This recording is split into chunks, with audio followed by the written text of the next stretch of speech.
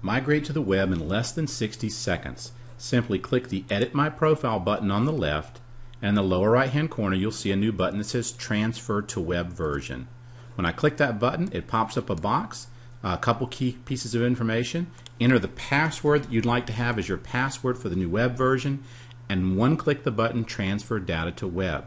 This will migrate all of your data to the website securely. It'll take anywhere from 15 seconds to 2 to 3 minutes depending on the number of plans you have. After a successful transfer, you'll see a notification here with a link. Click that link, it will take you directly to the web, and you'll be up and running using the web version.